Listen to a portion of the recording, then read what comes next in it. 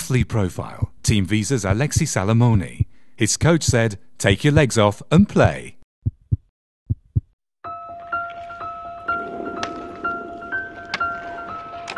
The first time I played without my prosthetic legs was a while ago.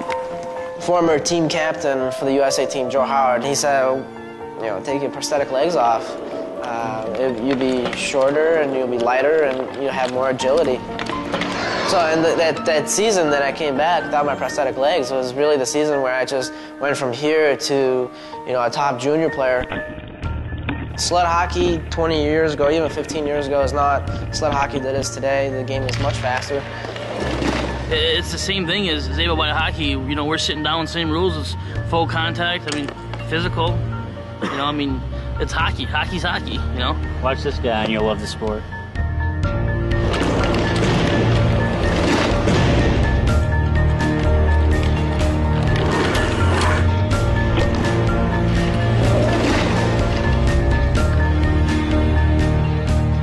I was given up at birth in a Ukrainian household. I was adopted at 6 years old in Buffalo, New York. Not only being here, but being involved in a USA organization, it was incredible.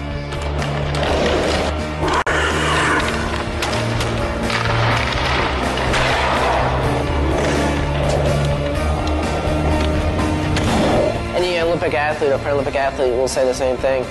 It means more than anything to them. The fact that they've got to that level. I've worked for everything that I've had, and I won't stop working for it.